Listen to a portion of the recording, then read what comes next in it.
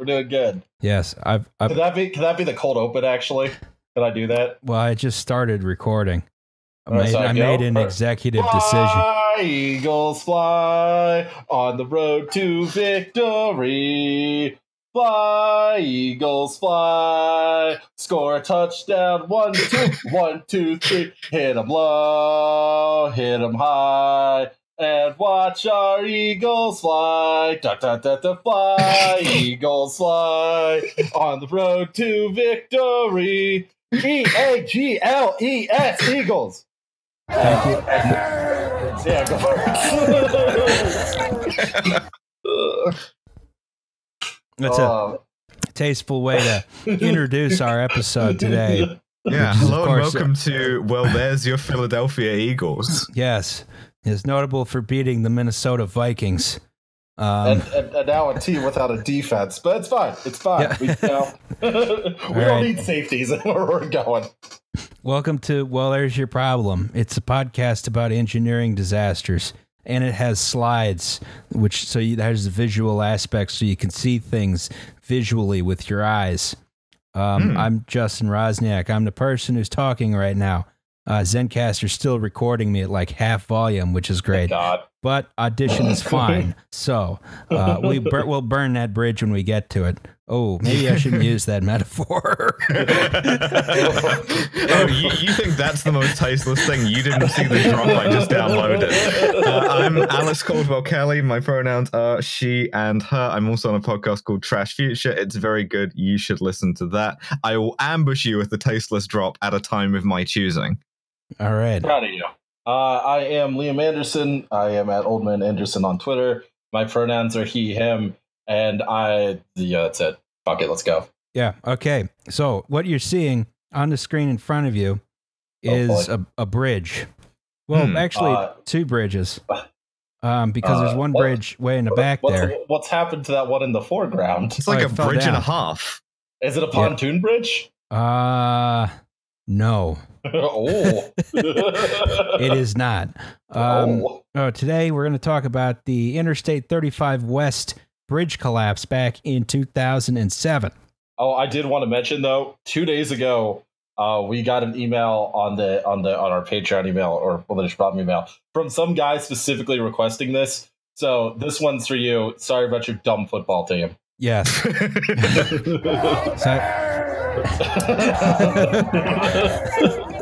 So, for some reason I saw this picture and my gaze was immediately drawn to this single solitary folding chair down here. Oh, that's sad. Never a bad time to pop a squat. I know. All right. But before we talk about the bridge, we're going to do the goddamn news.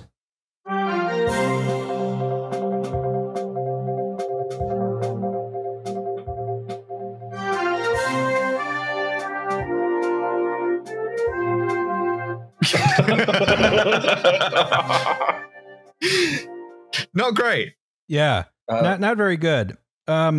Unfortunately, all of the Miami Marlins have coronavirus now. Yeah. Baseball, we regret to announce to you that baseball has died. And the Phillies still managed to drop 2 of 3 to a team that's basically a literal leper colony. So, yeah. I am convinced at this point that coronavirus, in its asymptomatic form, confers on you superhuman baseball prowess. Explain the Red Sox performance last night. Yeah, that was fucking horrible. That was a disgrace. At the top of the board, it's just like, I don't even fucking watch this team. Against the fucking Mets. My God. Meet the Mets. Meet the Mets. Step right up and greet the Mets. Yeah, no. They did. They laid down for them like a dog. I know, right? Fucking Sox. Ruined my life.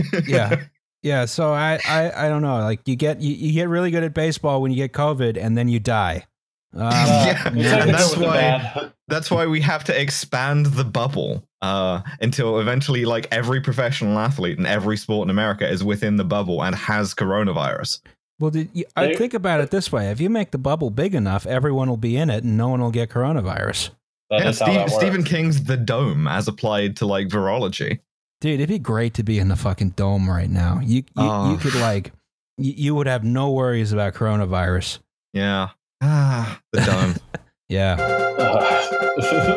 In additional news, Elon Musk says he's going to coup whoever the hell he wants. Yeah, but it's and like sarcasm. It's that fucking right-wing sarcasm. He was doing an epic troll face when he said that, so it's fine. Dude, I can't imagine having that much fucking money and still like I've said this to someone in passing. Like, if I had the kind of money that Elon Musk had, you would never see me again. You never would. You never would. I would fuck off to an island, not Jeffrey Epstein's kind of island. I would fuck off. This is a good kind of island. I would fuck off to an island with no firearms restrictions, and I would ride ATVs, and I would get CTE at 31 years old, and I would be perfectly happy, and I would die at 40, and I would leave all my money to my cats or whatever. And yes. I wouldn't be on fucking Twitter.com. I can tell you that. You wouldn't be on Twitter posting like it was Reddit and doing a bit of like trolling where you say something like pronouns, they're bad, and then your fucking girlfriend who you just had a kid with has to like call you out on Twitter. Oh my god, that was so embarrassing. I know this isn't you. I'm not very sympathetic to Grimes, considering she named her kid after the A-12, which she said was like, whatever, good in battle, but like very stealthy, even the fact that it was not a fucking fighter craft and it was a prototype to boot. But like, can you imagine having to fucking log on and be like, all right, sweetie, like that's it, time to yank the plug. And also your boyfriend, we gotta do damage control. It's a part-time Emerald Mind Air. This is we've got to like form a union for like Grimes and Kim Kardashian for like having to rein in their two successful boyfriends who have just have got brain rot from being too wealthy. Good and Lord. Like I'm more sympathetic to Kanye because like I know it's a manic episode when I sees it, but like even so, man, just log off. Please just log. You live in Wyoming. Just call it. Yeah, just log off for a while. But this is the thing. None of us will ever log off. Twitter is a curse. It's actually even worse for you if you have money because, I don't know, you just like don't have the aura of invincibility anymore because like leftist thought 69420 can reply to you and be like, yeah, suck my dick actually, which is good, but it will drive you insane. But wait, Kanye West lives in Wyoming? He has a ranch in Cody, Wyoming, yes. Damn. Yeah, I wonder if he just hangs out and is bored with Warren Buffett all day. Was it Warren Buffett's Montana? Right, yeah. Wasn't Ted Turner Wyoming? Yeah, but Ted Turner's all of it. I can't imagine, I can't imagine living in those places. Like, it just seems like it's too far away from anything. You know, you have a ranch and it's 1 million square miles and you have $1 for every one of your 1 million square miles. Well, you have $1,000 for every one of your 1 million square miles. Well, it's like the joke about the American rancher talking to the British farmer, and the American rancher's like, yeah, I've got so much land that I get up in the morning, I get in my truck, I drive, it breaks down, I drive, it breaks down, it runs out of gas, I drive, I break down, I run out of gas, I do that over like 3 days, and I'm still not at my property line. And the British guy's like, yeah, I had a truck like that once. Well, I guess Elon Musk saying he can coup anyone to get lithium is good for his stonks, you know. Yeah, that's true. That's I think that's what this is, you know. If he gets enough, if Tesla has positive like a positive share price for I think 4 straight quarters, it gets into the index funds and the Standard and Poor's, and so he makes a bunch of money off of that. So yeah, cool. Yeah, that'll do it. Oh my God. Can you imagine if Elon Musk orchestrated an actual coup? Like if he were the guy planning it, right? This is the strongest argument against like the Elon Musk did a lithium coup thing is like, imagine if Elon Musk planned that shit. The rifle's plastic just melts. They have the Boring Company flamethrower. Yeah, a bunch of people with the Boring Company flamethrower that's just a blowtorch, and like they roll up in Teslas and the door falls off and the steering wheel comes off. Just an armored Cybertruck. Happens to me 2 or 3 times a month. Buddy, get a new car. I'm begging you. Oh, God. All right. So that was the goddamn news. Okay. Hey, it's EastEnders. Yes. Dum, dum, dum, dum, dum. So, now, who was that? Did you have like an Owl City ringtone? No, it's the listen. No. Fantastic. All right, so in order to learn about the I-35 West bridge collapse, we have to first ask, what is I-35 West? First, Yes. It's an interstate highway that goes through Minneapolis, right? Right around, I think it goes down here. You know, this is your regular old urban freeway, right? Ripped through a bunch of neighborhoods in the early 1960s. You know, it takes thousands of acres of taxable land off the city's books. It displaces a couple thousand people, dumps thousands of cars onto clogged city streets every day. It pollutes a whole bunch. It looks ugly. It doesn't work very well at moving people, so on and so forth, right? You know, look at how big, look at how much land is used for interchanges, right? You know, it's like right next to downtown Minneapolis. This is what you get for downloading your interchanges off of the workshop instead of just making your own. Designated the Red Bull Highway after the Red Bull division from World War II, which is at least kind of interesting. Oh, I thought it was the energy drink. It doesn't follow interstate naming conventions, which pisses me off because it was like grandfathered in, which I hate. Oh, yeah, because I-35 West goes through Minneapolis and I-35 East goes through St. Paul. Mm-hmm. Yeah, that makes sense. Twin cities, twin freeways, and it's just like, yeah, beautiful. It's this like wide trench of concrete that makes your city much worse. So part of building this freeway involved bridging the mighty Mississippi River. Although they're way up in Minneapolis, so the Mississippi River is a lot less mighty right here, right? You know, this is the upper end of where it's navigable, right? Right after like this lock here, there's basically, I think it goes up a couple miles and then it stops. With my brain genius knowledge of American geography, I didn't know the Mississippi went that far north. Like, I don't know where the hell I thought it started, but I didn't think it got up as far as Minnesota. Oh, it just keeps going. Keeps going all the way up. It starts in Hudson Bay, actually. No, it doesn't. Like Itasca, whatever. Someone's getting mad at me at the comments for it. Huh. What is it? It keeps going up. Isn't the Standing Rock Reservation right on the banks of the Mississippi, or is that the Missouri? I don't know neither. Welcome to the podcast where we know about things. Yeah. But, you know, this is the top end of where it's navigable right here at St. Anthony Falls. Hey, St. Tony, I'm doing miracles over here. You know, and, named for the guy who helps you find your keys. Forget about it. Anyway. But yeah, so they had to build this bridge. So when they built the freeway, they built this bridge. It's called the I-35 West Mississippi River Bridge. It never had a special name.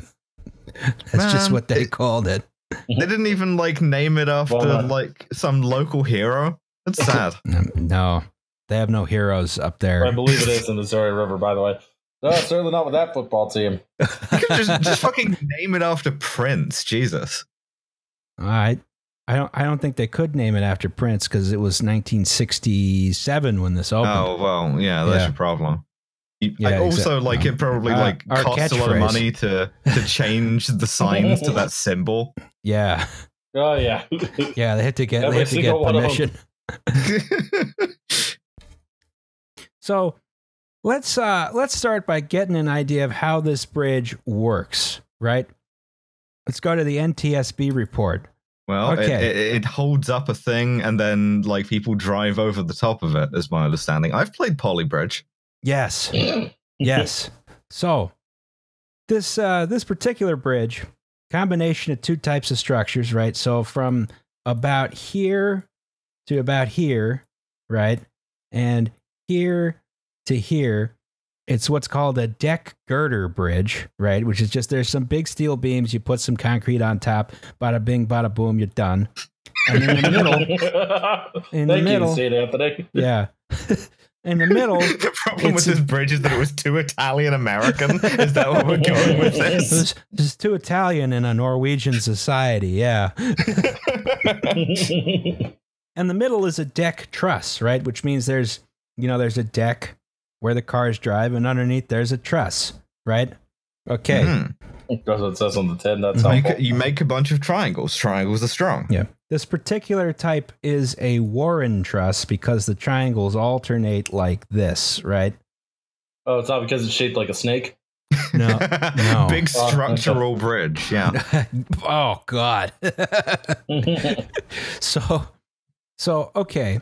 And what we're going to focus on is the deck truss portion, right? Because this is where the stuff happens, right? So how does this work? How does this put together? Well, to learn about that, we're going to do some beam theory.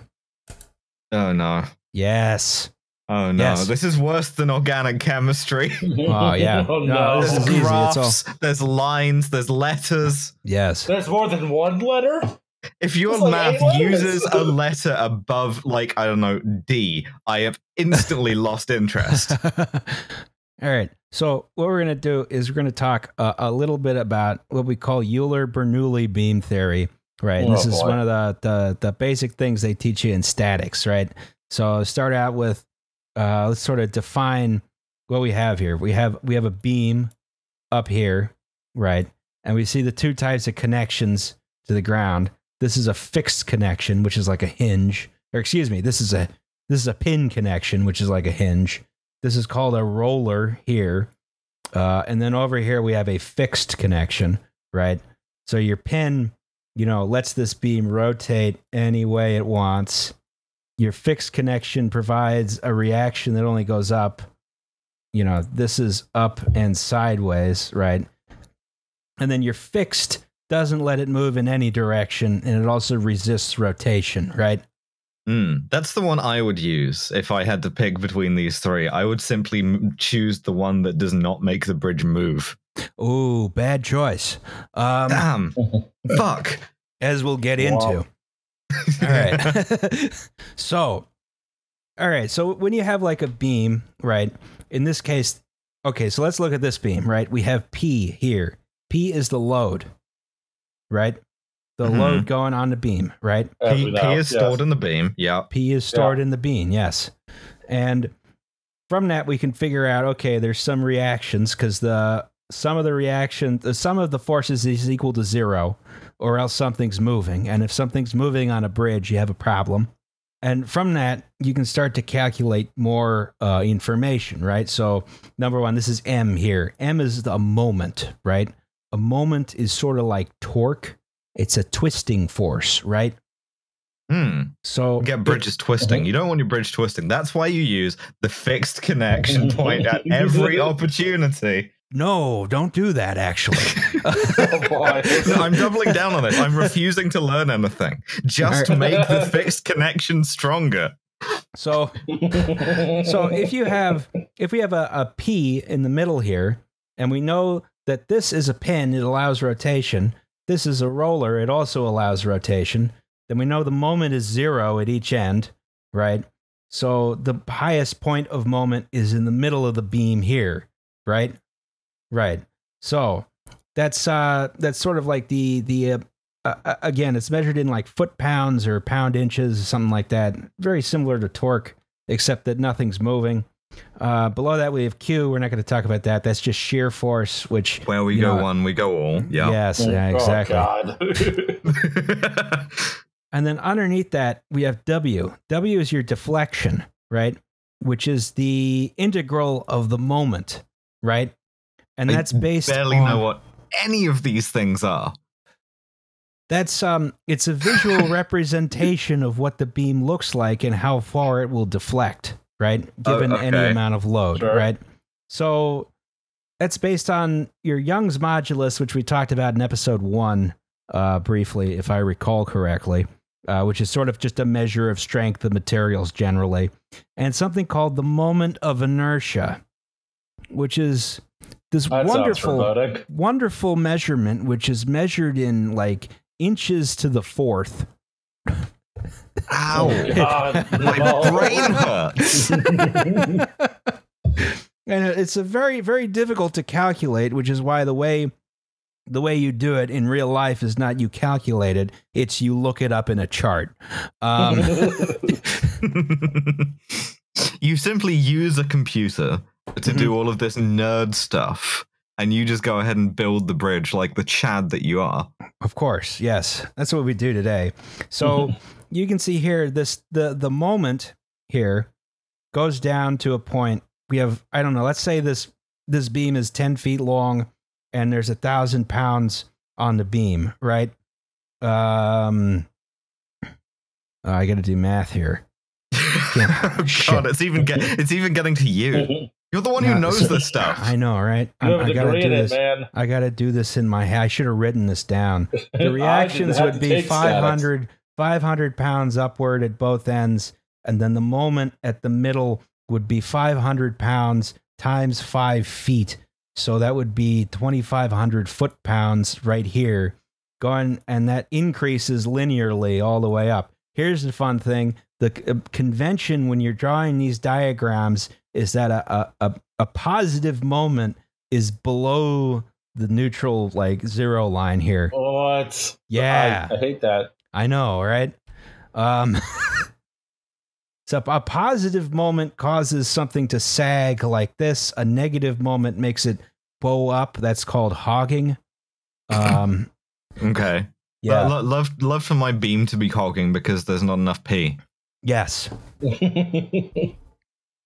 So, all right, but you can see, like, you have the slope going, well, I guess that goes down, and this is the integral, so you see the slope goes from negative to positive.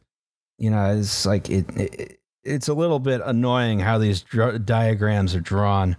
And then with it's perfectly clear to me. Yeah, easy stuff. Easy. This is great. Yeah, do you have anything more advanced for us? Exactly. All right. A little bit of easy breezy stuff, and not, you know. I feel like everybody at Drexel failed statics like 7 times, and you still don't know what you're doing. I was really good at statics. Statics was the only thing I was good at. Oh, buddy. I'm sorry for insulting you this way. So, because a lot of it, if you could figure out what it was supposed to look like visually, you could work backwards and do the calculus. Instead of trying to, like, derive this from first principles and, like, invent a bridge with numbers. Yeah, you do back. You got. I was like, yeah, that looks about right. That doesn't look about right. What was wrong with logs across rivers, or ropes across rivers? What was wrong with not crossing rivers? Yeah, just it's don't do it. You don't need to do that. So, all right, and then over here we have a fixed connection, which means that the beam stays at that same angle the whole way, which means our if we have a load, this is a distributed load here, which is a little different. You know, the moment is highest at the connection as opposed to here where it's in the middle, you know, and our deflection looks a little different. It's nice and secure. I mean, that's sagging a whole lot down at the end.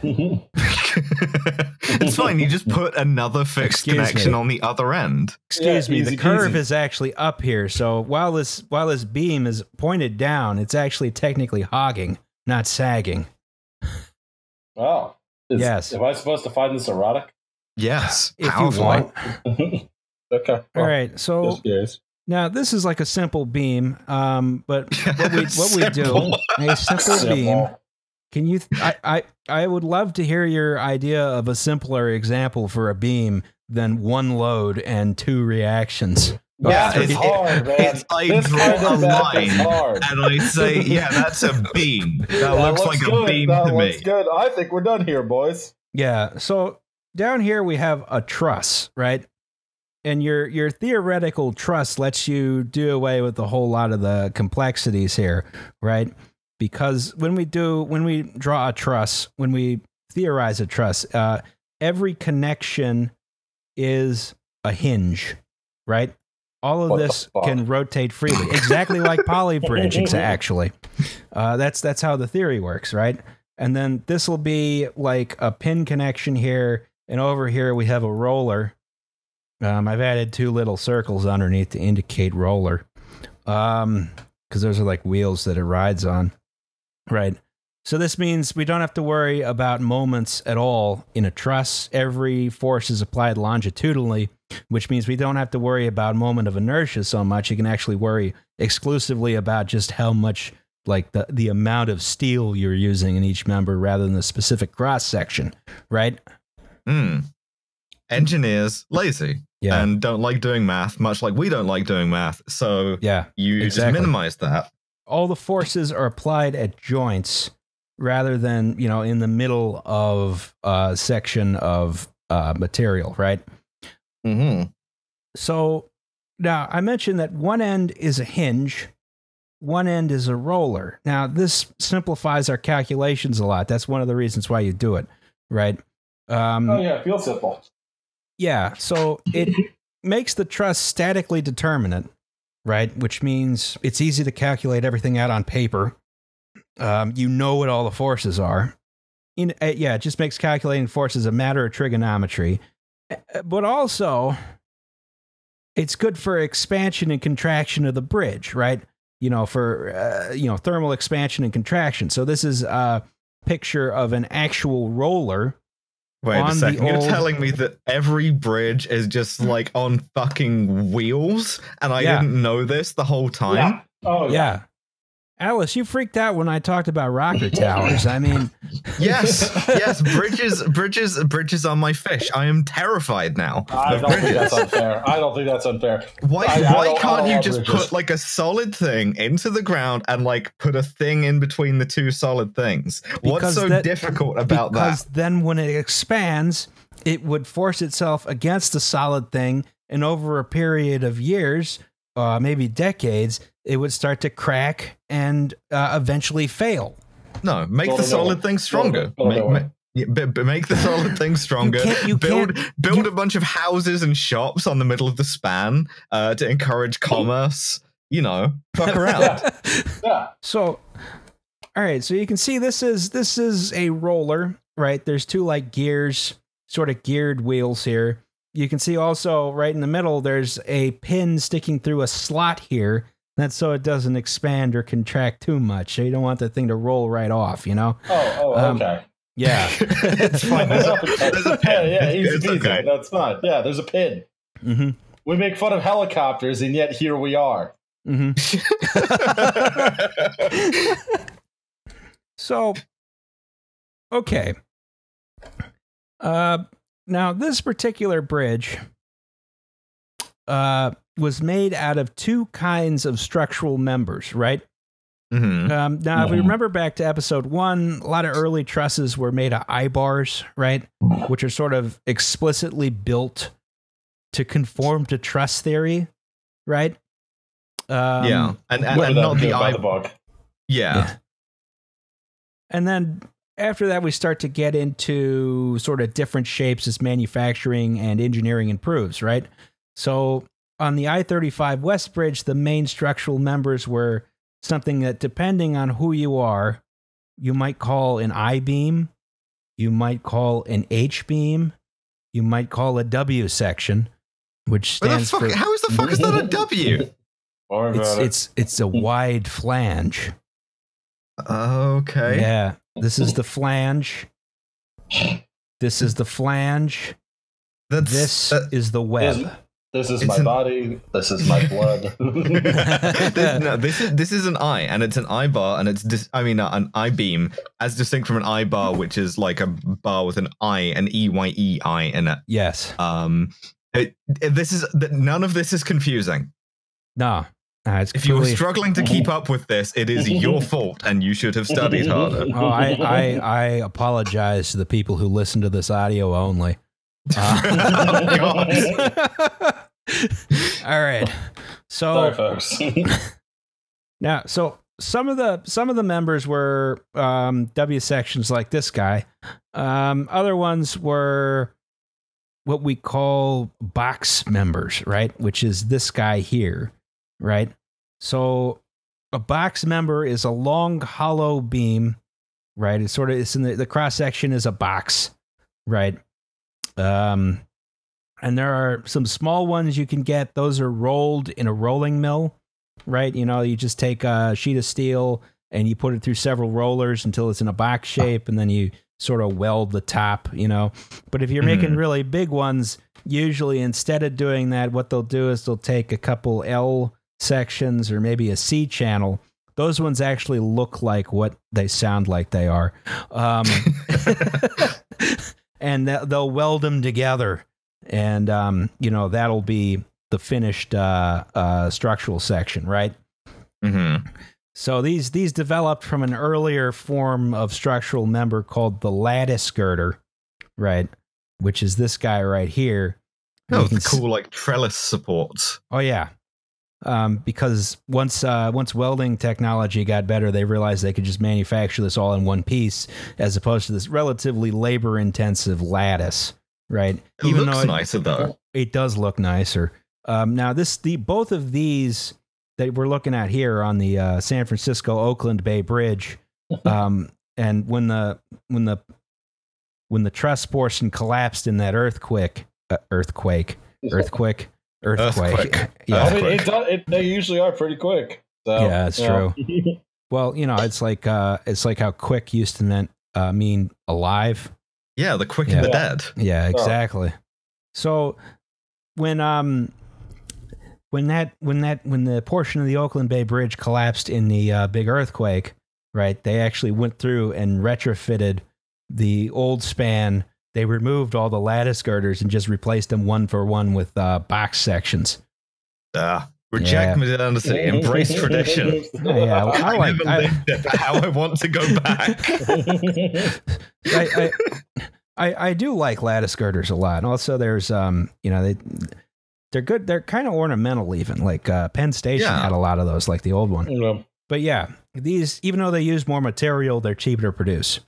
Okay, so those are the main structural members. Now, what holds them together? Bunch of rivets. Yes. Is it glue? It is not glue. Okay. Actually, this is where I'm going to continue to argue against Alice's make everything a fixed connection. No, make everything a fixed connection. It's stronger. I am with Alice here. Yeah. All right. So what we're looking at here is called a gusset plate, right? Okay. So at the end of all of these beams, you have to attach them together somehow. And the way you do it is with this gusset plate, where you have a big, thick steel plate, and you put, today you would use bolts, but back in the day you used rivets. You put all those through there. More aesthetic. Looks nicer. Yeah. I'll agree with both of those. And, you know, the forces from the beam are transferred through the plate to the other beams, right? Mm-hmm. And you can sort of see how building to the theory is happening here, right? Yeah. Because bring rivets back, though. Like, genuinely, bring back the thing where you just have a guy with a thing of molten metal just like whips a fucking like red-hot rivet at a guy with a gun. Yeah, awesome. I'm about to get to that. Oh boy. So you can sort of see how building to the theory is at work here, because you have this large box section up here, right? And you notice it's not actually supporting the deck above it, right? That's being supported by another beam up here, right? Mm-hmm. Which isn't connected to the like long transverse beam, right? No, the transverse beam. So hold on, let me make sure I remember all of the goddamn names.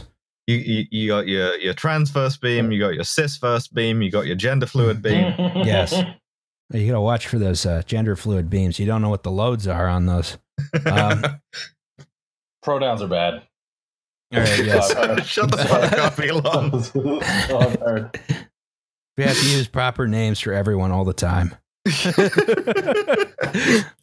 just have to introduce yourself, and you're like, my name is Justin Rosniak, and my pronouns are Justin Rosniak. Yes. So, all right, so you got the deck up here, right?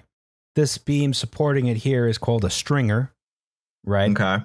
There are several stringers supporting the beam. They are on top of what's called the floor beam. That's the transverse one, right? Okay. The floor beam is at every joint so that the load is only applied at the joints, right?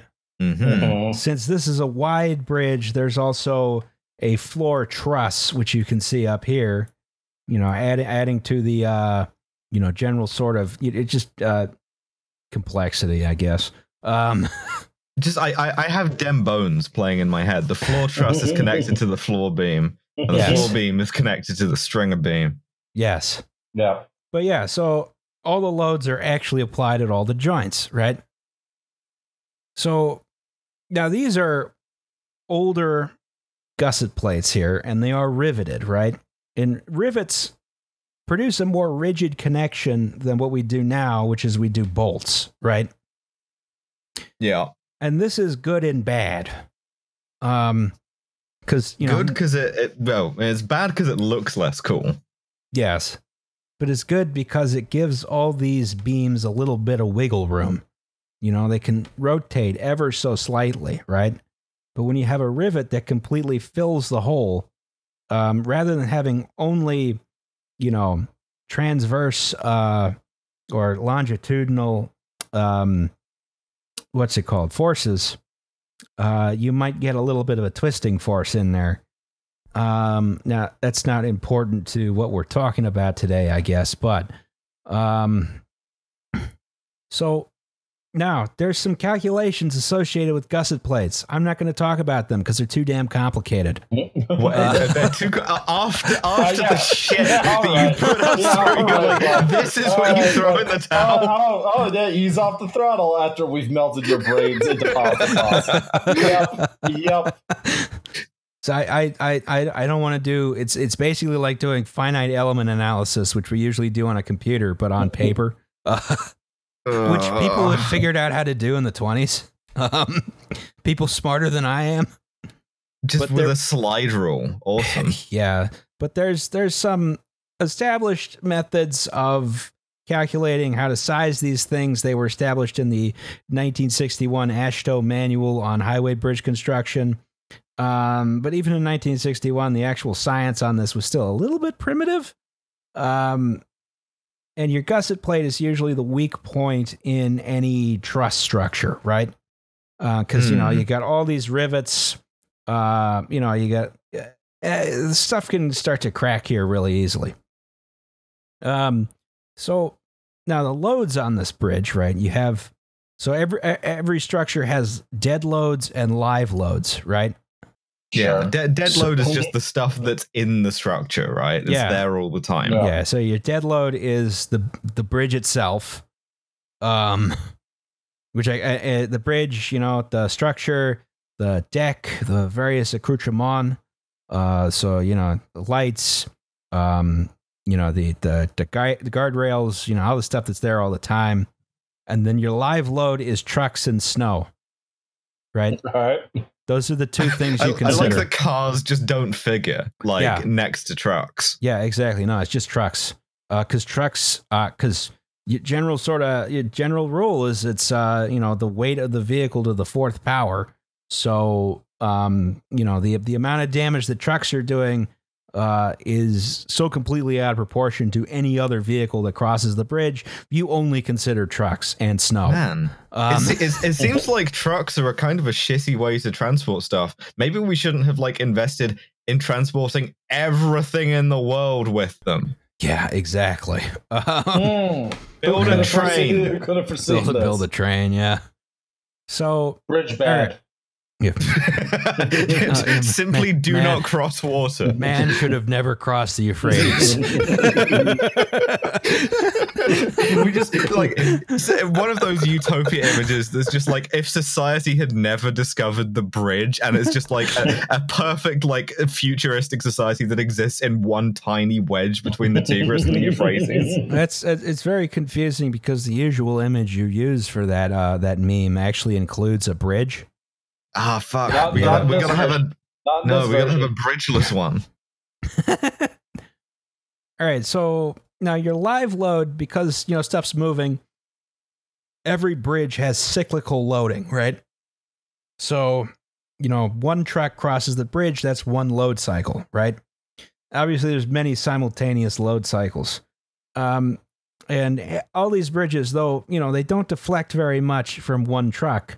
they're seeing millions and millions of load cycles every year, right? And very subtly bends the bridge out of shape, right? You know, it's the same as like if you take a paper clip and you bend it back and forth a whole bunch of times, right? Should have made all of the connections much more fixed and much stronger. No. That would do the opposite of what you think it would do. Don't care. It's intuitive to me. Give me the brittle bridge. Yeah, it was fine. It was completely rigid, intact until one day when it just split in half and then exploded. Yeah, no, the entire bridge settles into the bottom of the river perfectly. Every single joint on it intact. And then you stack a new one on top. Yep. There you go. It was so what we have rigid invented here is a dam. It was so rigid that when it finally broke, it sort of like exploded and clipped through reality like a bad Gmod video. It makes the like Gmod crashing sound. So yeah, there's load cycles on this bridge constantly. This is why you have to do maintenance, you know. And there's also other things. It's Minnesota, right? So you have a lot of salt and freeze thaw that's affecting the structure, which we'll get into in a bit. Anyway, so this bridge was designed by Sverdrup and Parcel. Okay. Gaslight him. Not a real name. Yeah. Built from 1964 to 1967, it opened to traffic that year. It performed adequately for 40 years, right? You can just see just a here, workhorse, you know, not important enough that anybody gives it a name or anything. Yeah. But it performs adequately. Yeah, exactly. You can see here they're finishing up the last center section. You can see here two iron workers just hanging on the side with no sort of safety equipment at all. The 60s. Yeah, I know, right? Both day drinking. Yeah, back in the day. Light a cigarette off the welder. Yeah. All right. It calms the nerves. It calms the nerves. So, you know, stuff gets old and it breaks. Minnesota Department of Transportation was performing regular inspections, but they weren't making too many repairs, right? So from 1991 on, it was rated as structurally deficient, right? Now, a lot of bridges in the United States get a structurally deficient rating on inspection, right? And that doesn't mean they're about to collapse. USA. Pennsylvania is the worst, I think. Oh yeah. We listen, man. We will replace the covered bridges when they come and take them from us. Those aren't the structurally deficient ones. Yeah. All we need to do is systematically defund every Department of Transportation and Public Works for like 30 to 40 years and then see what happens. Oh, we won't have any bridges anymore. And we can finally achieve utopia. Exactly. So, you know, if a bridge is structurally deficient, that sounds really bad. It's only moderately bad, usually. It doesn't mean they're about to collapse, usually. But they might require major maintenance. You know, they might put a weight limit on the bridge, something like that. And our whole truss structure on this bridge was something called fracture critical, right? That means failure of one member on this bridge would cause the entire truss section to come down. Donning my Ed Harris waistcoat and being like, failure is not an option. Okay. Yes. I think this was to make it easier to build. I'll explain that in a couple slides. Here's presumably a guy, like a Sverdrup and Parcel or whatever were just like, yeah, no, it's fine. They'll just maintain it. Like we did tell them that if any of this shit breaks, then the thing will collapse. So yeah. So and this is fun. Here's some guys doing in this highly compressed image.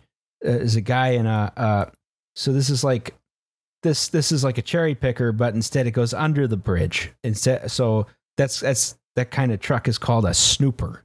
Right. This actually feels less safe to me than the guys just hanging onto the side.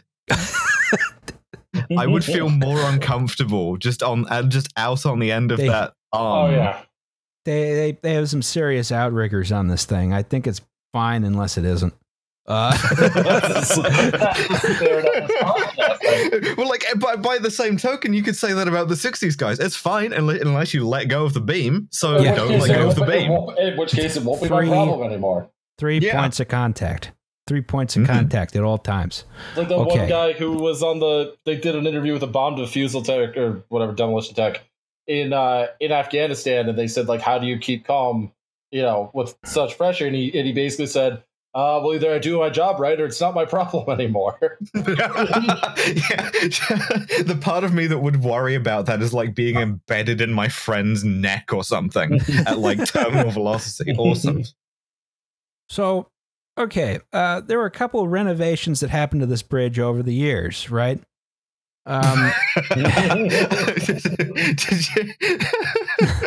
Just an extremely good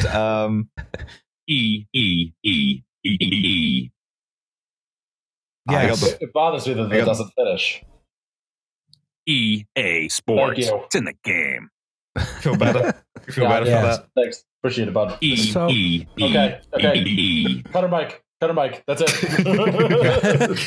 So, in 1977, there's the first renovation, right?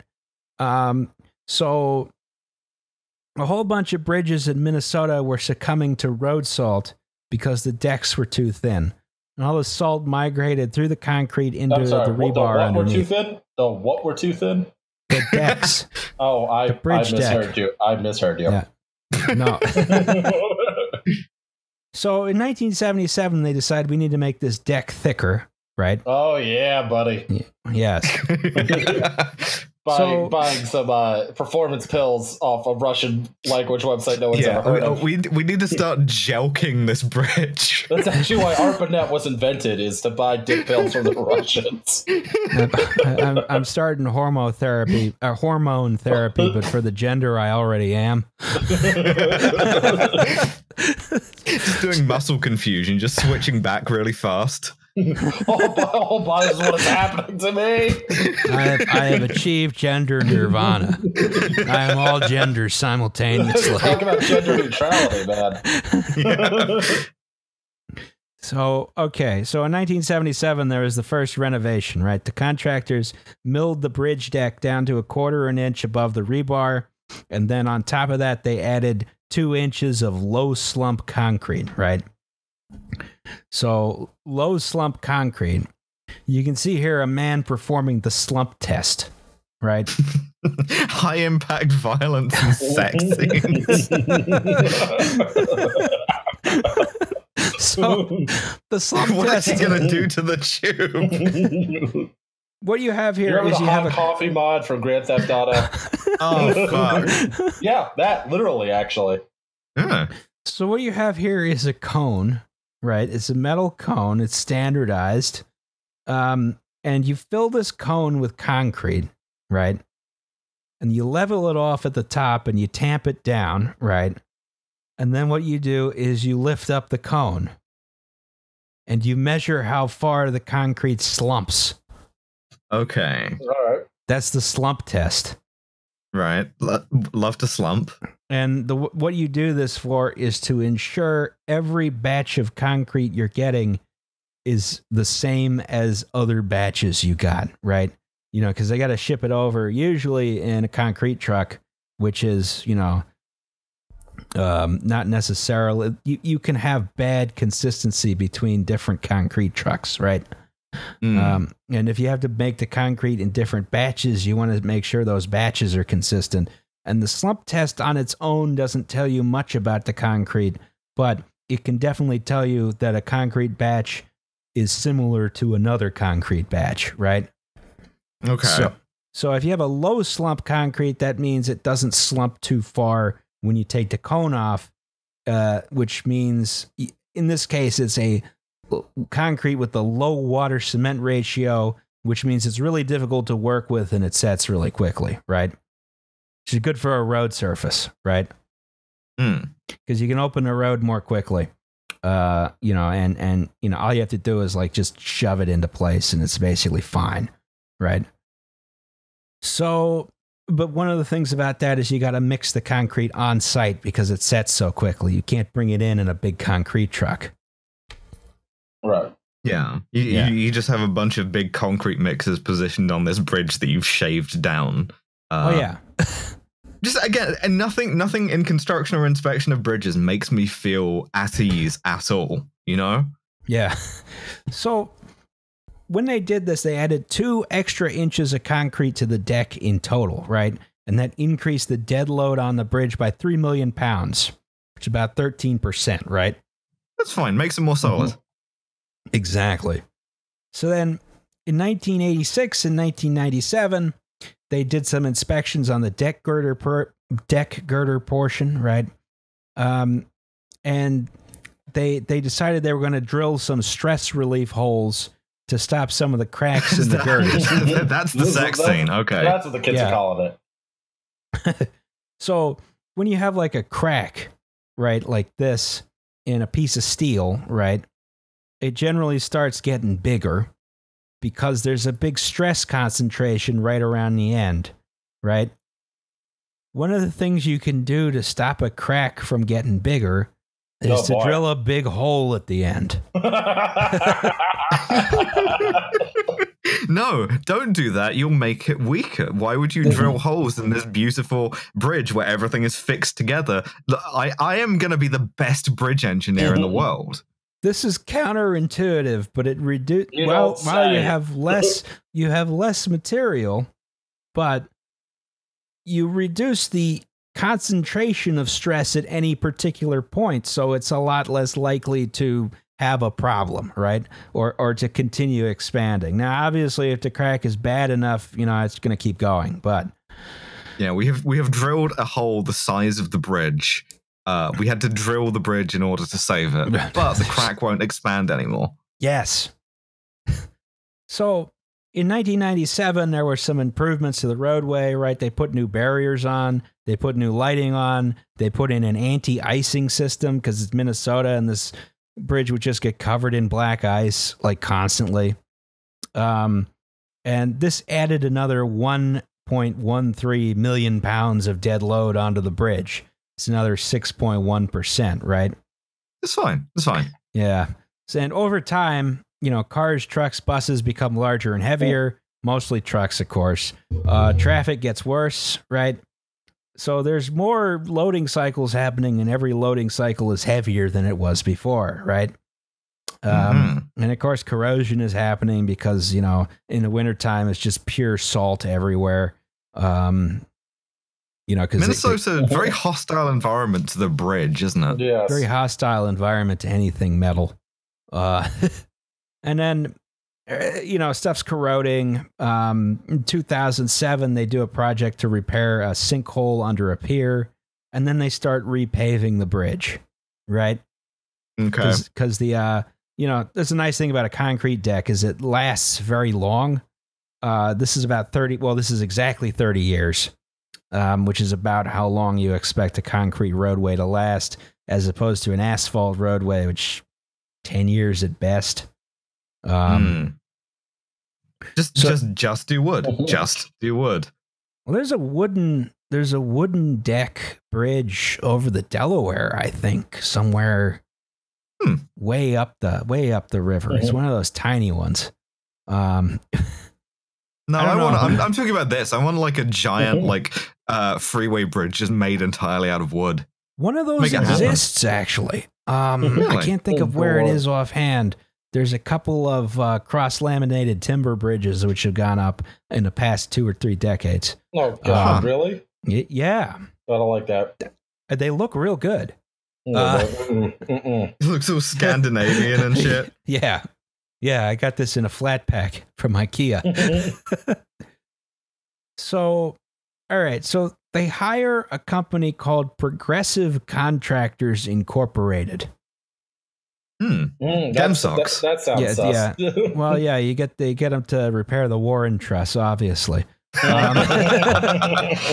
They're from St. Michael, Minnesota. Their job was to remove the 2-inch layer of concrete that was put in 1977. That's the wearing layer, right? Because it wears down.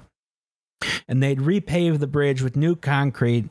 They'd patch some miscellaneous details in the curbs, install new expansion joints, remove and replace the anti-icing system, right? The project began in June of 2007, and substantial completion was set for September 21st, 2007. Which is one of the problems when you do concrete repaving is you can repave an asphalt road in like 2 days. Concrete repaving is a much more substantial job. Yeah, and you have to do it in summer so as not to just have a bunch of fucking snow landing on your ship. God. Yeah, exactly. It's going to throw off the water-cement ratio. So they're still using low-slump concrete, right? Now, concrete is a mixture. Concrete is different from cement. Don't say cement when you mean concrete. All right, so... Go off, King. Yeah. Yeah, get them. Get their ass. So concrete is made of gravel and sand. That's your aggregate, right? You got cement. You got water.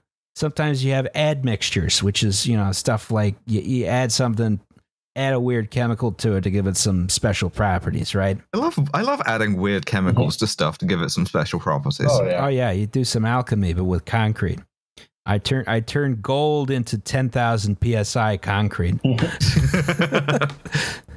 I wonder if you could just randomly throw precious elements into concrete and just be like, yeah, it's got some gold in there, and just sell it for more. Yeah, some alchemist is like trying to make the perfect concrete, and he was like, I threw a bunch of emeralds in here, and then and then like they do the slump test on it, and just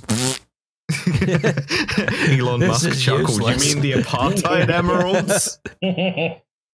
All right, so because this is low slump concrete, that meant of course it had to be mixed on site, right? Bunch of big concrete mixers on the bridge. Yeah. So, and since the bridge was supposed to be kept open to traffic while they were repaving, right? They weren't going to close it for a couple months. You couldn't stage all the materials on the ground. So they decided, well, we're going to try and keep it on the on-ramps and other parts as much as possible. We're going to have to do a couple stages where we take all the aggregates and stage them on top of the bridge, right? We're getting closer to the tasteless drop. So, okay. In early afternoon of August 1st, 2007, there was a big concrete pour scheduled that day for 530 feet of bridge between node 14, that's right here, yeah, and node 0 prime over here. You notice that this goes 0 to 14 to 13 with an apostrophe, down to 0 with an apostrophe. That's because engineers hate naming conventions that make sense and are easy to understand. It also reflects that the bridge is identical on both sides. It's symmetric, but the whole thing where you have to Why would you do primes instead of negative numbers? That would make a lot of sense. Well, why wouldn't you have a node? I realize -0 is insanely annoying to mathematicians, but it makes a hell of a lot more sense than 0 prime. Yeah, it doesn't make it the way this is. I feel like I would get confused if I were looking at engineering documents with this naming convention, even if it's you're supposed to just swap these around. I don't know how the construction documents were set up. Poorly.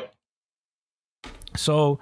Now they were going to pave this whole section. They had paved a few other sections of the bridge successfully, but they hadn't staged all the construction material on the bridge before, right?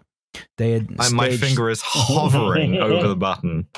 So the button that makes people unsubscribe from us. All the stuff was staged from Pier 6 to about Node 10, right up here. You can see that up here. Right, this was taken about 2 hours before the collapse by someone taking tourist pictures from an airplane. Oh, Lord. So in the early afternoon, they put all this stuff out on the bridge for a concrete pour scheduled for 7 p.m. that evening, August 1st. Just to catch the rush hour. Well, they wanted to avoid the midday heat because that might affect how the concrete cures. As opposed to a bunch of Minnesotans driving home from work, which absolutely will not. Yeah, exactly. Well, around 6:05 p.m., the bridge and 190 people on it just fell right in the river. Oh, jeez. A man has fallen into the river in Lego City. Start the new rescue helicopter. Yep, there. Yep. Hey, Yeah, that's terrific. Good Lord. Jesus wept. Yeah. I felt bad about that as I was doing it, but I was like, yeah, no. So, not great. Lego cop beats him with a tiny Lego baton. Isn't that cute? So, all right. So as a result of, the bridge collapses, there's 13 people die, 34 serious injuries, 111 minor injuries. I think a school bus fell in there as well. Jesus. Yeah. Oh, man. Oh, just make me feel worse about it, why don't you? You should. I know. The rest of the video is me doing penance for thinking that drop would be a funny thing to do. So, okay. What happened? Put too much shit on the bridge. Bridge Don't put too much shit on the bridge. Bridge fall down, go boom. Hey, what happened? Should have done fixed connections and made it stronger. Should always listen to Alice. No, well, that's right. Alice, they technically were using fixed connections because it was they were riveted gusset plates. Should have made them stronger. Titanium rivets. So, investigators traced the failure to one particular gusset plate. One member, which was gusset plate U10. That's right here, right at node 10. And U means upper. When you say investigators, for everything else, I picture like crash investigators. For this, it just like makes me think of like some fucking Law and Order shit. Just two guys in like coats and like detective badges going around interviewing structural members. Oh, they got like a cracked gusset plate in the interrogation room. They're trying to do good cop, bad cop. Thank you. So U10 was on the upper chord of the bridge, right around here, and they found out it was under-designed.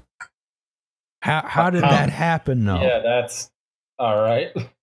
So here's the center section of the bridge after it fell in the river. Now looking too hot.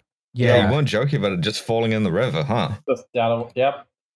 And you can sort of see here how this is the north section of the bridge on the land. You can see how that whole section of the bridge sort of rotated down and just crashed, right? Ooh, yeah.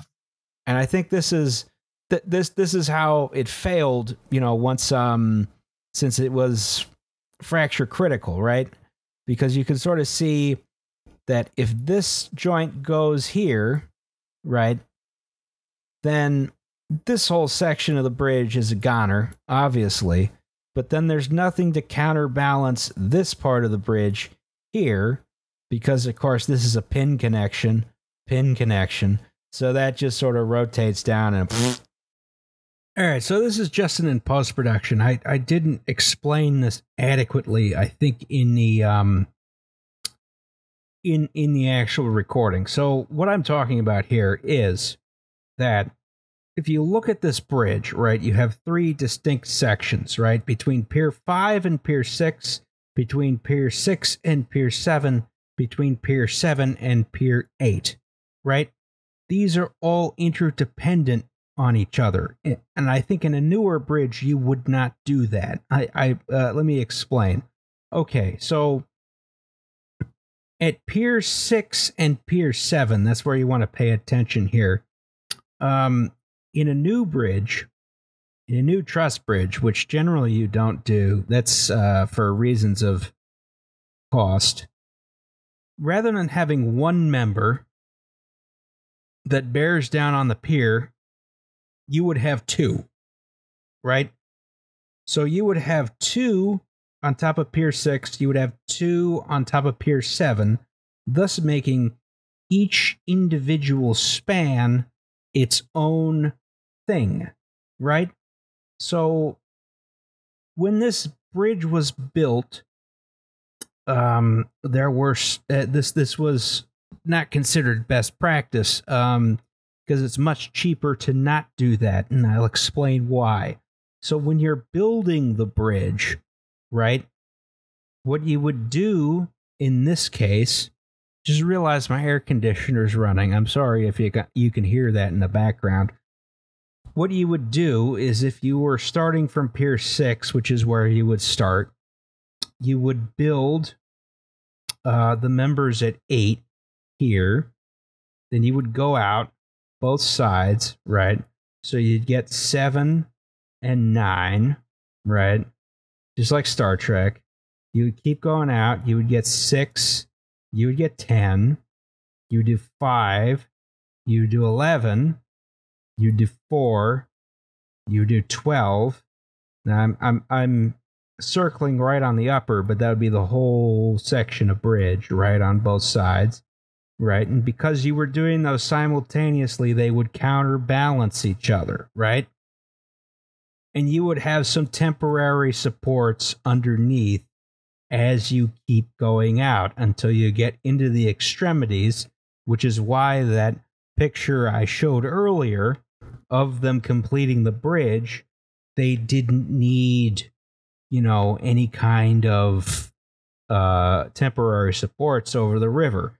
And I suppose on this sort of bridge, since, your entire outside cantilever is over land, they may not have needed any cantilever, any temporary supports inside the river, which, would have made it a little easier to construct. So that's why I was saying that, if they made this a sort of fracture critical bridge, it was a lot easier to put together than if they decided to make each and every individual span, not interdependent on any other span. Right? Right. Let me know in the comments if you're confused by this. Okay. Back to the podcast.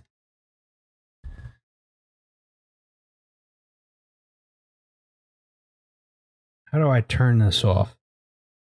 Crashes down, right? Should have used effects one. Should have used effects one. I think it wouldn't have helped. I don't know if it's supposed to. How would we know? Has the fixed bridge killed anybody, Ross? Has it? Are we looking at a fixed bridge? No, we're not. Yeah, what do you know? Yeah. You can take that degree and shove it up your ass. All right. So, okay. So what happened here, right? So Sverdrup and Parcel started designing this bridge in 1962. Keep in mind that's only 1 year after the guidelines for gusset plates came out for AASHTO. Now, this bridge was originally designed to make use of HSLA steel, right? High strength, low alloy. Our nemesis. Yeah. Yep. Now, Minnesota Department of Transportation made them ditch the high-strength steel fairly early on in the process. The whole thing was made of mild steel, just to make it easier to fabricate, right? And to the best of the knowledge of folks at the NTSB, the bridge was designed adequately, mostly. Love a mostly adequate. That's like, it gets like a barely passing grade. Yeah. So when you design something like a bridge, a major structure, so on and so forth, right? You do calculations, right? If you're the engineer. And you check the calculations and you double check the calculations. And most of the time, if you're trying to get permits and if you're trying to fulfill a contract, you not only are submitting drawings to, your permitting office or your contractors, you're also submitting the calculations, right? And those calculations come with a professional engineer stamp. And that means if they're wrong, you're criminally liable for them, right? The Hyatt Regency collapse episode we did being another good example. Yeah, exactly. This is like the world's worst math test. It's like if you score less than 100, you go to jail. So yeah, PE stamps rule, by the way, because I was looking up a while back specimen ones just to see what they looked like, and each state uses a different name. Like Illinois just has like 0001 Abraham Lincoln. Wow. But my favorite is Utah's, which was I forget what number it was, but the name was John Engineer, and I was just like, yeah, that's what that's the guy from Halo, John 117 Engineer. That was the guy who invented engineering, actually. it was John Engineer. We all look up to him. So yeah, you get the math wrong, you might go to jail. You might also kill a whole bunch of people. So the NTSB went through the archives and looked up tried to find the calculations for these gusset plates, right? And they found them, but only for the lower chord of the truss, right? That's the stuff on the bottom. These upper gusset plates, no one could find the calculations for them. Oh, what the fuck? Did they just not do them? That is one of the main theories about why these were under-designed. Oh, boy. You just do half of the thing, and you're just like, well, it's symmetrical, right? Yeah, that's probably fine. It's like one of the diagrams that we use for this is just like heavily photocopied. So, they did a computer analysis of the bridge after the fact, and that showed that, through this bridge's modifications, of course, the gusset plates were beginning to become overstressed, but not to the point where they would fail on the lower chord. Much like me, it gains a bunch of weight, and that puts all of the retaining features under more stress. But the upper gusset plates, right? Lower gusset plates were mostly fine. Upper gusset plates were riding the ragged edge of failure at least since the 1997 renovation. Well, good. And that's before they decided to put in another few million pounds of weight, right? Oh, that was when they added the extra 1 million pounds of weight. Oh, I see. That was pretty good then. That was when the final extra 1 million pounds of weight was added. So a physical inspection in 2003 showed that some of the most overstressed plates, those are at the U10 and U10 prime locations, both on the east and west truss, you can see they're just bowing out just a little bit. It's subtle, but it's noticeable, right? And this is a problem. This is something you need to address when you see it. Just hammer that dent back in. It's fine. Yeah, it's fine. No, deferred maintenance is good, actually. I'll go get the Billy Mays pops it dent, and I'll fix this right up. So when they decided to repave the deck, right? All that construction material staged on top, these gusset plates finally failed, right? And since it's failure critical construction, the whole bridge went in the drink. Does it just pop right open? Does the metal snap or what? Oh yeah. I mean, I imagine at this time there were probably some cracks starting to develop in them. Well, there are some pictures in the report. I did not, or some theoretical, they're diagrams of how the gusset plates were found. But since there was not really a underside of the bridge inspection since the 2003 one, we don't know exactly what they look like, right? Yeah. Just iced tea in an overcoat digging a gusset plate out of the bottom of the river. Yeah. Real sick son of a bitch. So yeah, they put 262 tons heroin through their ears now.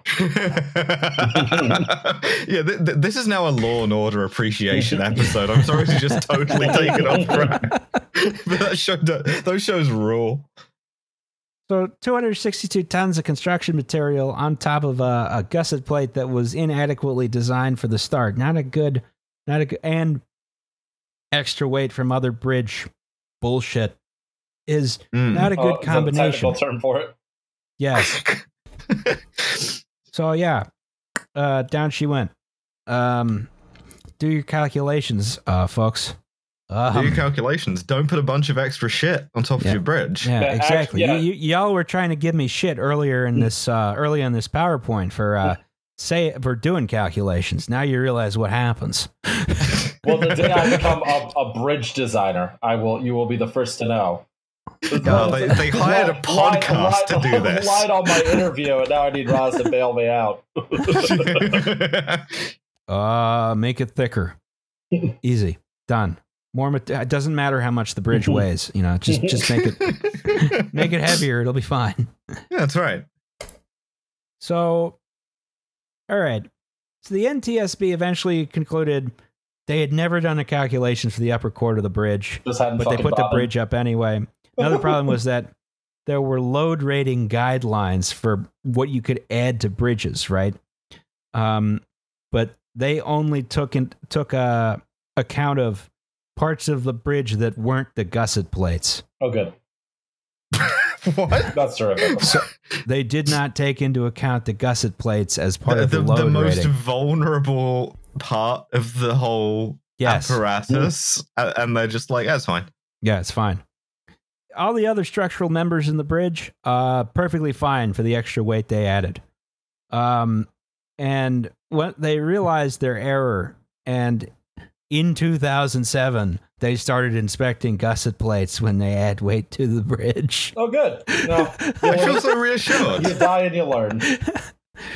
And a lot of inspections were stepped up to determine if similar under-designed plates existed, right? Okay. And then, of course, the lawsuits. Of course. Yeah. Good. May 2nd, 2008, the state of Minnesota reached a $38 million agreement to compensate victims of the bridge collapse. Okay. That's... You get like a number of Xboxes. It's a couple $100,000. That's not that bad. Get a couple of hundred Xboxes. Okay. Right, exactly. So, in August 2010... the last of the lawsuits against URS Corporation, who did the 2003 inspection that showed the buckling and the gusset plates, that was settled for $52.4 million. You know, and there was like all kinds of bullshit going on there.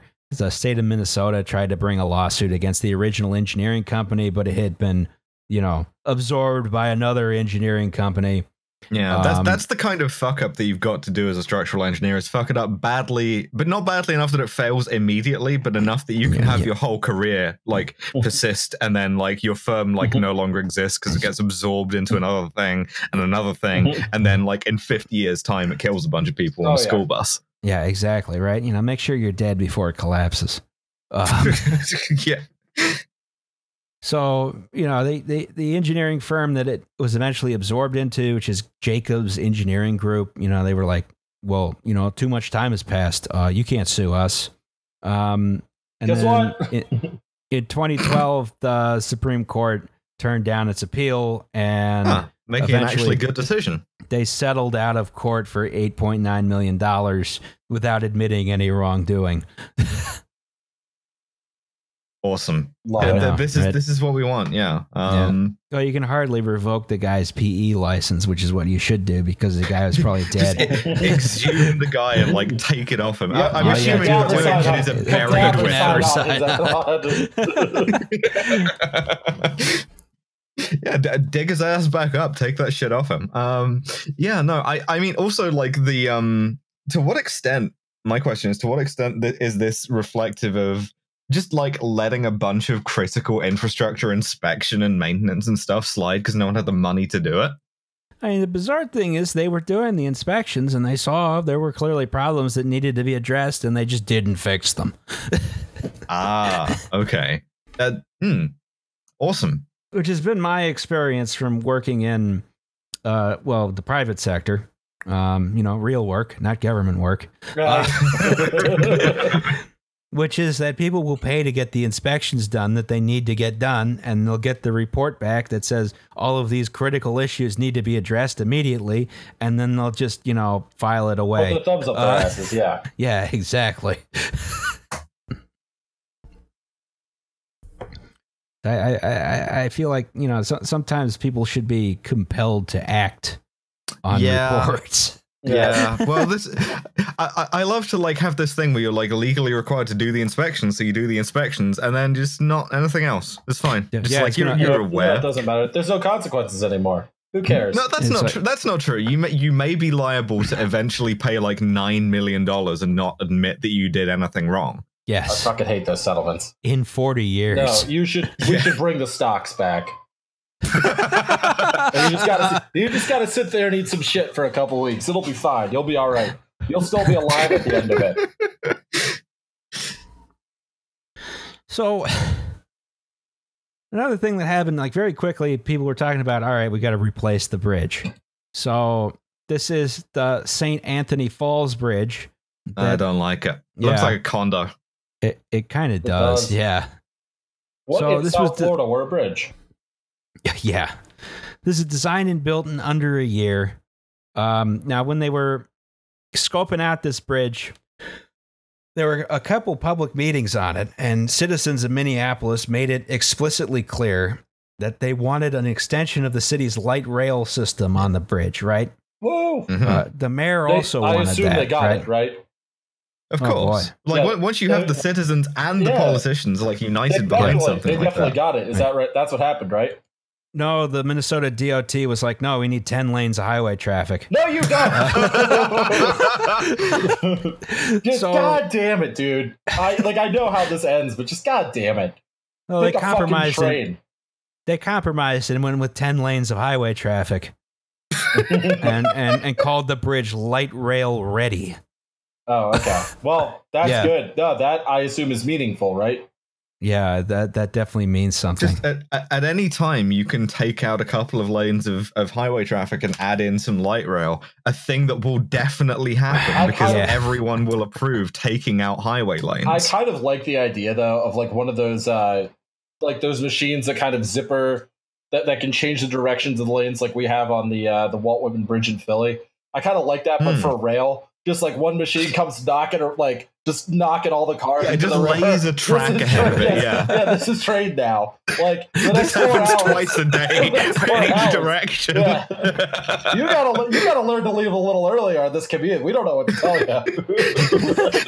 just some red lights start flashing. It's like lane is now railway. This is now the train lane. The train is coming for you. Beat. So. And, as a result of this, all right, they got this fancy new bridge, which has an absurd number of lanes. I think it's 10 lanes on the bridge, but 6 lanes on the highways that approach it. Yeah, and it looks like the villages at South Florida. Yeah. The interstate still dumps thousands of cars and trucks on Minneapolis' streets. It contributes to pollution, general lower quality of life, occupies thousands of acres of valuable downtown real estate. But, that's a small price to pay for easy access to the U.S. Bank Stadium, for however many games the Vikings play every year there. Like 8. 8. Yeah, all right, so let's talk about the 2018 NFC Championship game. All right. Let's do that. So the Vikings come in fresh off the Minneapolis Miracle where they blow a massive lead to the New Orleans Saints, right? And on the very last play of the game, there's this heroic catch by Stephon Diggs. He manages to keep his footing, basically hurdles the safety, scores a touchdown. It gets real good, feel good shit. This is the last joy the Minnesota Vikings are going to experience this year. All right, so they come to Philly, and this is the season the Eagles basically couldn't lose. Minnesota goes up 7-0 on their first possession with a pass to Kyle Rudolph. The Eagles have to punt, and everyone's feeling dejected and sad. And then the Eagles just go just out of their minds. They go up 24-7 at halftime. There's a flea flicker less than 5 minutes into the second half. The Link runs out of fireworks. Because the Eagles were scoring so much. The Eagles end the game 38-7. They win it. They beat my beloved New England Patriots in the Super Bowl. Shut the fuck up. The Vikings had 2 drives in the fourth quarter, which is actually my favorite part of that. And the best part was that before the game itself, there were a bunch of Minnesota fans who came to Philly and were posing on the Art Museum steps or the Rocky steps if you're a moron. And being like, oh yeah, we're gonna win, we're gonna beat the Eagles, and then they all had to go home mortified and dejected. And then the Super Bowl was played at US Bank Stadium, which normally kills birds, but not today. I will when we post this. So only we can do it in PowerPoint. My girlfriend was actually at that NFC Championship game, and there's terrific video from people just like leaving in shame.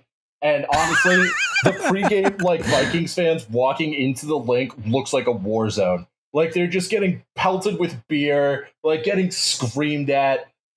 In that video that we played the clip of, where the drunk Delco kid is out of his mind screaming "Go Birds!" You could hear that woman like trying to argue with him, and it's just like, y'all aren't from around here, huh? Like, that kid is the drunkest looking human I've seen outside of Russia in my life. Dude, it was so fucking funny too, because these assholes paid the next year. They ended up paying like $84 million to fucking Kirk Cousins, who sucks ass. And all he's done is beaten bad teams when he was on a bad team. So they pissed $84 million down the drain. They got rid of Stephon Diggs. They don't have a fucking future. Vikings suck. Wild suck. Twins suck. Timberwolves suck. Go to hell. It's Go Birds. Go Birds. Go Birds. Stick to sports. Yes. Yeah. All right. So anyway, that's the story of the Interstate 35 West Bridge and how it was destroyed by the Philadelphia Eagles. Actually do the math. Actually do the math. Yes. Yeah. Do don't the lie math. about that, please. Yeah. Yeah. And we got a new segment.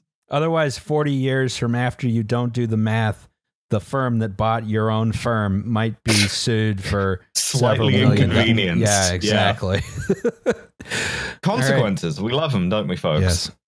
So someone reminded me a couple of days ago about the existence of Mike Rowe, who I hate.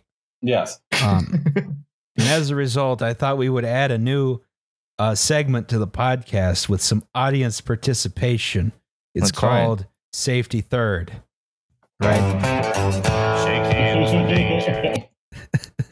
So, all right. So the idea here is Safety Third. You know, Mike Rowe is like all about personal responsibility and shit.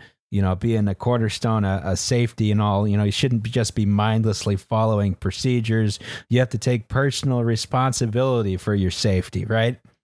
So the idea here is we want to hear your stories of unsafe job sites and workplaces which you were unable to make safer through personal responsibility. Yes. Yeah. This is a tip line in a formal sense. Yeah, exactly. Send in your stories to well, there's your problem. Our email. Our email is like what? WTYP pod. WTYP at gmail.com. Yeah. Or it on Twitter. I think we have open DMs on the podcast account. Did we finally do that? Someone should probably finally hit that button. If not, then me or Liam. And tell us your story. Snitch on your boss. Yeah, tell us about the least safe thing that you have ever done at a job site or seen at a work site. Yeah. Leave an audio file if you want. Even that'd be cool. That would actually be really helpful. Yeah. Don't do anything that'll get you fired. If you leave us an audio recording, we'll play it. If you write us something, we will read it. And we're going to learn about, we're going to have a safety brief. We're going to stand up for safety. Yeah, exactly. So I thought, I would start out by offering one of my own unsafe job site stories. All right. Oh boy. So this was, you will see on the screen in front of you a machine called a mast climber, right? Mm-hmm. So you see there's two towers here. Those are called masts. Some of them work on one. This is a modular system, right? So these are two individual platforms that are linked together, right? Yes. So the first time I was on a mast climber, it was not this rinky-dink 3-story situation here. This one went up about 30 stories. So I got there and I had no training on any kind of heights whatsoever, except don't walk backwards. So Don't drop a wrench. Yeah, exactly. It's like, well, I'd rather I'm mostly concerned with myself not falling off, right? Because they at least gave me like the safety harness stuff, But the thing about these fall safety harnesses is, you got the way the harness goes right around the top of your legs. If you fall off, you have a strong chance of getting force feminized. It's a small price to pay. And also, in other news, I'm applying for construction jobs, working at height. So I was on a building. It was in Center City, Philadelphia that I was working on, right? So this is an older skyscraper, right? It's the first 2 floors, the building occupies the whole lot. But on the 3rd floor, the light well started, right? So it was more of a U shape. The mast climber was on the back of the building, right? And we had to go up the whole building. Now, usually on a mast climber, if it's right up against the facade of the building, there'll be railings along 3 sides, and the 4th side, obviously, that's the facade, so you can't like fall there. Oh boy, right? I see where this is going already. Well, for ours, there was no fence around this void. Now, what there was some netting that was blocking off the light well here. I'm not exactly sure why it was there. I couldn't figure out what it was doing. This building had been abandoned for some decades when we got there. They just were starting. It was blocking off the light well, like level with the facade, or like horizontly. Yeah, level with the facade. Yeah, I see. Okay, there's a big net that went up 30 stories.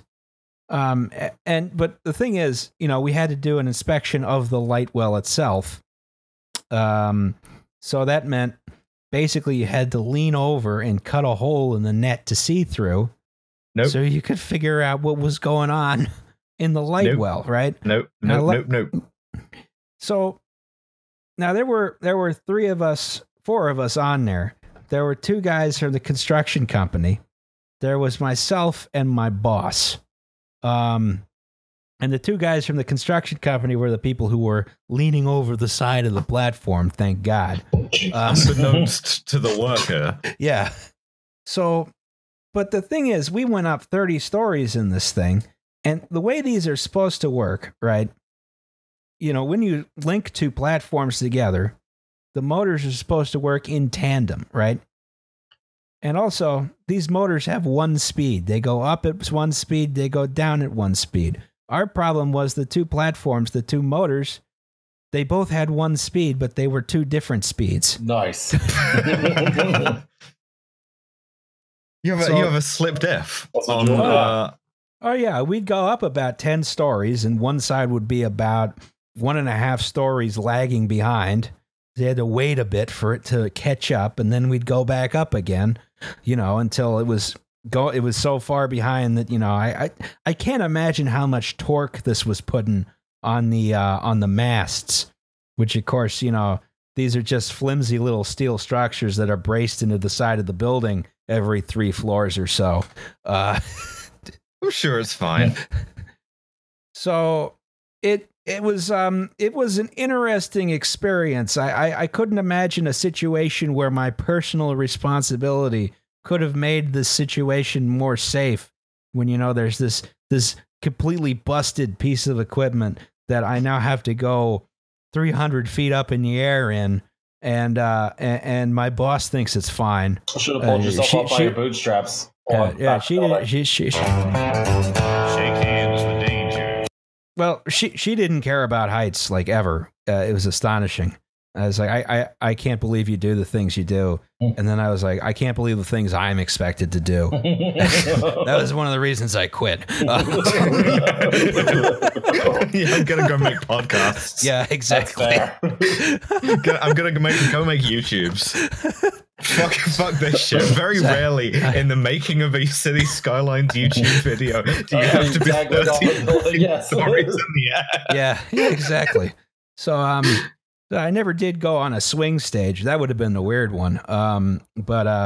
Yeah, that was my story of going on the busted mast climber, which was threatening at any time to just rip one of the towers it was attached to down. just through sheer torque. Good lord. Yeah, or you just fall into the light well. It's just these two guys, since they had to operate the motors individually, they had to communicate by just yelling at each other down like this 80, 90 foot long platform, because this platform was a lot longer than the one you're seeing in the picture here. I also couldn't figure out why we had hard hats. Because birds. Nothing was. Bird Yeah, you. exactly. Like nothing's gonna hit me from above. There's also like a bunch of crap on the platform, like a bunch of like just steel beams just sitting there. That might be why one of the motors was struggling. just throw them off. It's fine. Yeah. Just shove this 8 foot long wide flange beam like right off the side onto Market Street. So yeah. That's Anyway. safety third. That's safety third. Yeah, that's my safety story. We want your stories of how personal responsibility is something which makes a difference in the workplace. Tell us your war stories. Yes, exactly. All right, send us. We want to hear the really grisly stuff. Tell us about like fucking like tendrils of molten steel getting whipped at people. Tell us about like ladders balanced on 3 other ladders. Don't send any gore pics. I won't look at them. I'm not going to look at. I'm not going to put them on the screen. I don't want to see any nasty gore or shit like that. Well, the important thing is you have to have lived to tell us the story, so it can't be too bad. Oh, it can be bad. Not gonna be bad. All right. So that was safety third. On to Shake hands with danger. next episode is about the Tacoma Narrows Bridge disaster. That's right. And Yes. I'm not Back to in back, baby. this slide. We're back to normal. Thank God. Yes. Alice only did it sometimes. Yeah, that's right. The rest Yeah. of the time, Mothman. Some of the time there'll be a Mothman in the slide. You won't even know. I swear to God, the beer episode will be out soon. I just had a couple. So long. We were so drunk. It's been an issue. So yeah, I'm sorry that's very late. It'll be out this month, I hope. Although this might go out on August 1st to coincide with the I-35 West doohickey. So also, yes, we know about the numbering. Yes, it is on purpose. It is on purpose. Suffer. Yep. yeah, Suffer. it is on purpose. It's to make you mad. Yes. All right. Anyone got any commercials before we go? Nope. Okay. Bye, everybody. Bye. Yeah. Bye, Bye. That's easy enough. All right. All right. Cool. Auf Wiedersehen.